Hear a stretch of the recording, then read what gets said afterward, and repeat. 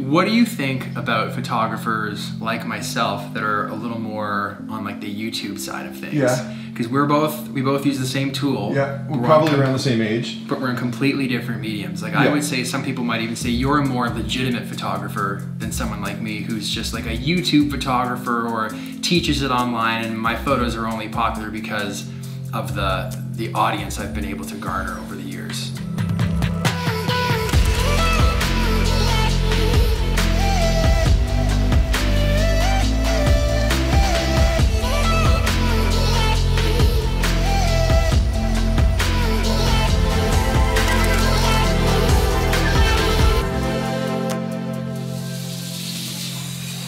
I don't really think that there's any rule pertaining to where you're sharing your photos. If you're sharing them on Instagram, or you're sharing them on YouTube, or you're sharing them in a gallery, or hopefully all those things. If you like taking photos, that makes you a photographer, full stop. And if the work's good, you're a good photographer, full stop. This is my studio. It's in the back of my house. So this was a 2-car garage that I've sort of converted into a living space / studio. It's got 2 big skylights, which is nice because it gives us a lot of nice daylight in here. And this way is where I sort of shoot all my stuff, all my portraits, recontextualizing anything, taking it from its normal place in the world and then moving it onto a gallery wall. That process turns it into fine art, whether you agree with that or not, but that's the way I see it.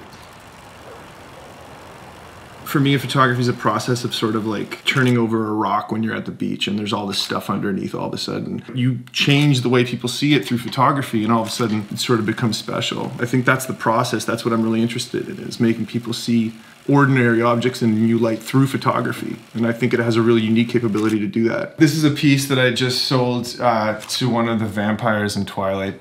It's a true story. Glazed Krispy Kreme donut that I photographed with the IQ4 phase camera. The texture is really cool, and it really comes across well in print too. And I took the bite out of it in the corner. I couldn't believe that, this is a way that I could potentially make a living. There was a moment where I was working at the studio as a wedding photographer, and the owner said, go across the street. There's a gentleman there, and this is really something that he might like. And I went and met with him, and he ended up buying 4 huge pieces off of me. It was almost by accident, it feels like. But I think that if your work is good enough and you believe in it, and you're photographing something that other people can relate to, or you're showing them something that they've seen a million times but never from your perspective, and they're drawn to it, things will just fall into place. I don't think it's not necessarily difficult. It takes a little bit of luck, but I think that if you believe in your work and your work's good enough, it just sort of happens.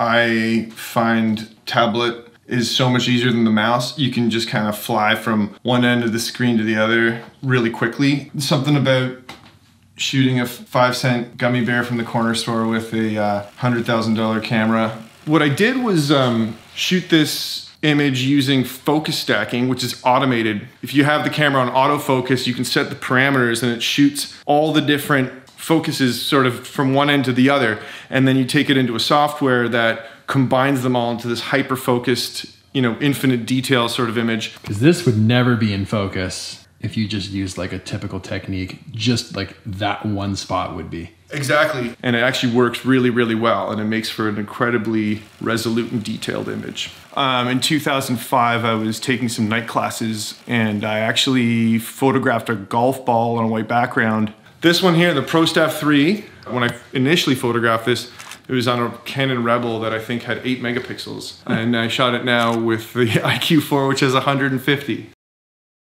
And making it look like it's like floating in the surreal space really forces the viewer to sort of fixate on all the little details of that thing. Things that are mass produced often have, blemishes and imperfections that are really brought to light when you photograph them in that way. And that's really what I think makes those things interesting. So this is a relatively new series, and the minifigures that I photographed, I kind of wanted to focus on the ones that I remember from my childhood. So these 3 here are the ones I've made for you, Peter. This is one of my favorite, which is a cowboy.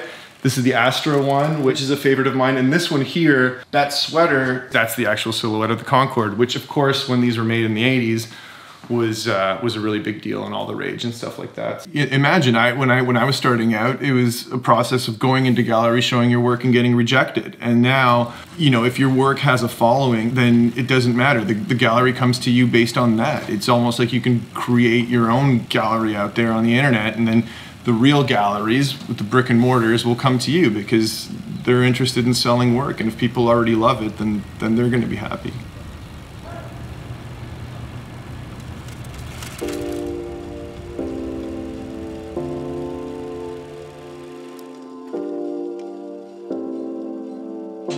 It's so empty in here now without it. Wow, look at all that space. I grew to really like it. Now you've just removed it, so I'm gonna have to fill that. I ripped it from your life. It looks better in my basement, sorry. Maybe put your bike on the wall, or...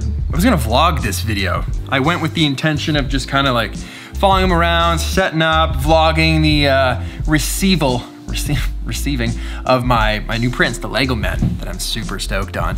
But then I just got to his house and I was super inspired. I don't know what it was, just like the vibe of his setup and that little studio out back. It just, everything just spoke to the photographer in me, and I loved it. It was just such a great feeling, and I thought, you know, I'm gonna try and capture that and just film a video and not have myself in it, because I just feel like maybe it'll inspire others as well. Maybe try to bottle what I was feeling, take that lightning and maybe just give you some. I thought that was a cool kind of approach to feature another artist like Peter Andrew, who's not a YouTuber, he's not on the platform, but very much active in the world of photography and fine art and selling his prints. So I hope you liked it. That was great. And this video and that was all made possible thanks to Storyblocks for sponsoring this video. You might have seen some of the vintage crackle, a little bit of the film overlays, those little items. I do this all the time. You probably know that means spicing it up by this point. I got those from Storyblocks just to add a bit more edge, add a little more flavor to the video. Thanks again to Storyblocks for sponsoring this. If you need things for your project, extra B-roll, drone shots, sound effects, you need titles, you need things to come up and show someone's name, anything at all to enhance your video, it is an incredible, invaluable resource really to add to your toolkit as a creator. They've got different scalable subscription plans, so you can just like focus on making your stuff instead of actually what it costs. It's gonna cost the same to make a commercial project as it would a personal project. Unlimited downloads, like over 1 million assets. Literally, you can find everything on there. So I've left the link in the description below. If you want to click that, sign up. One of those tools that always proves valuable, even when you don't think you need it, you can use it to just make your work look cooler, look better, enhance it, add the flavor, make it unique, make it your own. Thanks again, Storyblocks, for sponsoring this little vignette into Peter Andrew, the photographer. This is totally random, probably for bloopers after the video. Well, who do people say you look like the most? I don't know. I don't have any celebrity. Come on. I don't know. Come on. I'm trying to think. John Bernthal, Punisher. I gotta put this on then. Yeah, dude. I'm pretty sure he even has a hoodie. And that's how he dresses. Yeah. Have you ever got that before? No. Never. I'll take it as a compliment though. Thank you. Just wait for the comments, dude. There's all the John Bernthal comments that are coming.